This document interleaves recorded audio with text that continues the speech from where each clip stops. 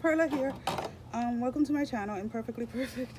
Don't mind me, I'm downstairs in the basement. That's why the background is like this. So I wanted to make a quick video.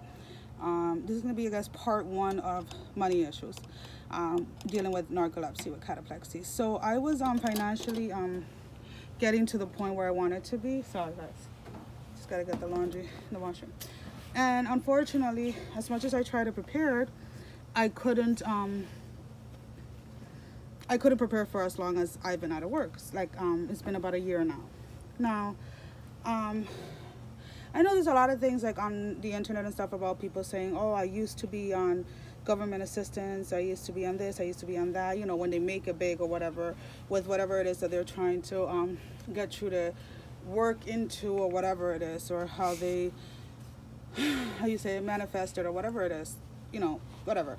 So basically, I guess this is a video to show you my struggles and basically to show the things that people are ashamed of. I'm not gonna lie, at first when I started, when I had to apply for it, when I applied, let's say, for food stamps the first time, I was denied 3 times, even though I was completely out of work. And when I applied the first time, I had been out of work for for about 3 months, and I was still denied.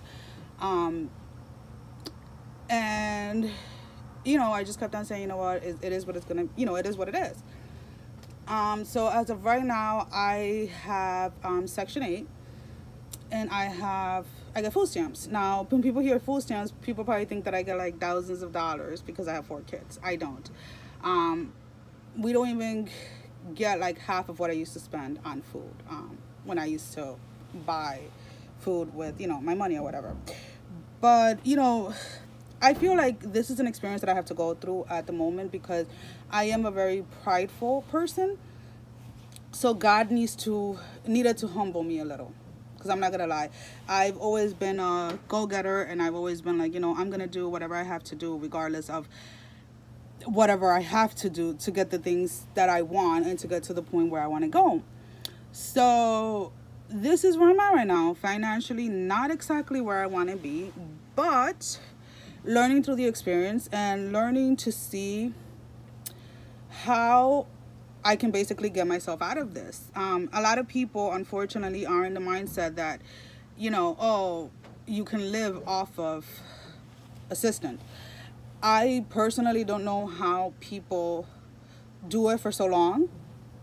I've been doing it for about half a year now, and it's not a pretty sight. And when I say a half a year is because, like I said, I was still managing things with my savings and the money that I retreated from my 401k. So it's hard, and it challenges you as a person. It makes you doubt yourself. It makes you question yourself. But I think it also helps you, if you start looking at it from a different perspective, it allows you to grow and to realize that not everything can always remain the same, and that in order for things to change, you need to change. You need to change your mentality. You need to change the way you look at things and the way you do things. And, you know, even though I do miss working as a nurse, and I know that I can no longer do it as of right now, at least until we find something that can actually work for me, I've decided to go down other routes or whatever you want to call it. So I am currently fighting disability. I've been denied. I was denied. I appealed. I was denied.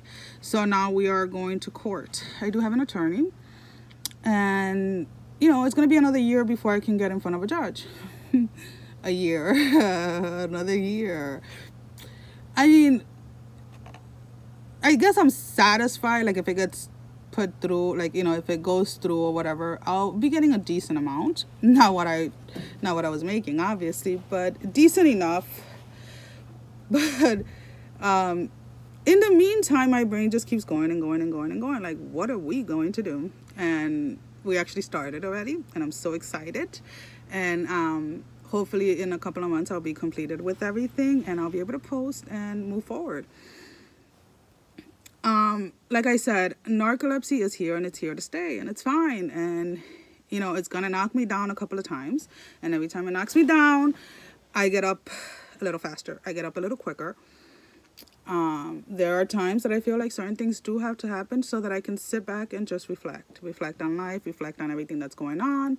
But basically, is you guys are on the journey with me. So a year from now, 2 years from now, 5 years from now, wherever I am at financially, wherever I am at spiritually or emotionally or whatever, you guys are gonna know that when I say, oh, I was on this, I did this, this is where I was at, it's not a lie, because I'm starting my journey from where I am now, from where I am at now.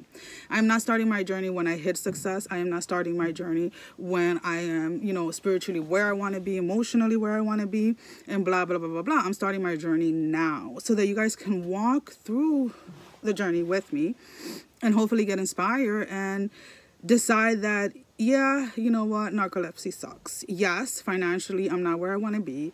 Yes, this freaking crap just freaking sucks because nobody really understands it and people just view us as lazy and this and that.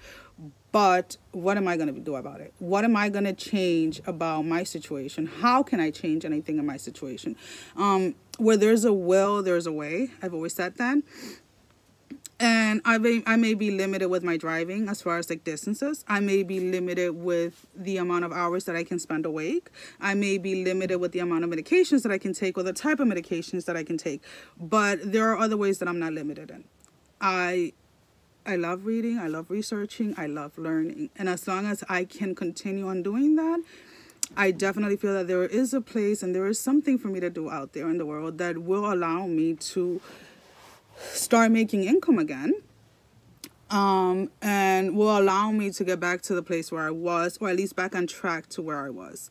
I know I need to really work on looking at the camera while I'm talking. I just get very, very, very, very nervous. Oh, sorry. Anywho, so I guess this is part 1.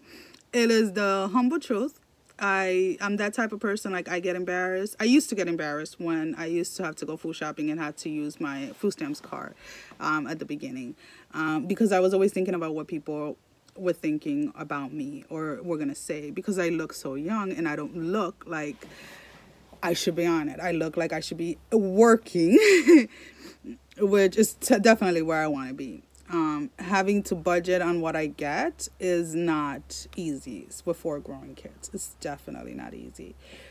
But, you know, that's why they have coupons. That's why they have sales. So just because I get food stamps doesn't mean that I'm not clipping those coupons and, you know, buying things in bulks when they are on sale. You have to make the most of what you have. And that's what we're trying to do here. Now, thank you for watching. Remember to like, subscribe, and share the video. The more people that get to watch it, the more people we get to reach, and the more people we get to, I guess, learn about the struggles that we go through. Thank you, everybody, for watching. Bye-bye.